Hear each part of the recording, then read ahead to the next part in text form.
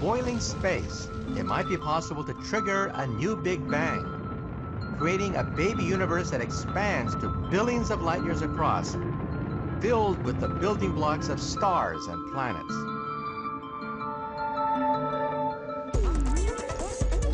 Cosmologist Alan Guth has even worked out the ingredients you'd need and the temperature you'd have to set your oven. If you take that oven with its 2,000 degrees and make it a trillion times hotter, that's still not nearly enough. Not nearly. If you make it another trillion times hotter than that, that's about right. About a trillion times the temperature of that oven. Concentrating the energy of a trillion furnaces into a single point in space sounds like an impossible task, but I believe it could be done, and this is how I do it. Imagine if I can create a battery of laser beams to concentrate energy to a single point. I can heat a few grams of materials to trillions upon trillions of degrees until space boils.